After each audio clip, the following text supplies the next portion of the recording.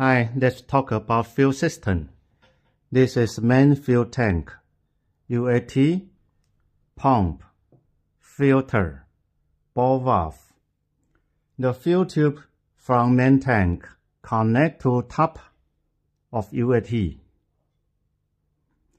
In the center, we can see a filter. This connect to pump input. At the bottom, we can add a ball valve for fuel. Please note, we must install a filter before pump. That is why we can see most of UAT tank with a built-in filter inside the tank. If there already a filter inside the UAT, then we can remove this small filter.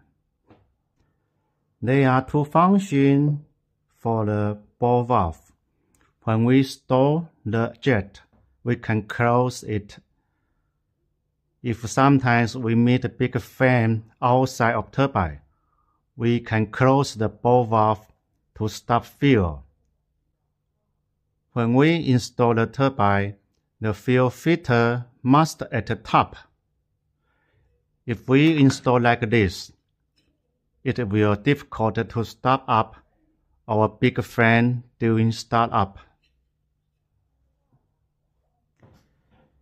If you install your turbine at the tail of jet, the distance from fuel tank to turbine over 1 meter, then we can use a bigger fuel tube and shorter the distance from fuel tank to pump.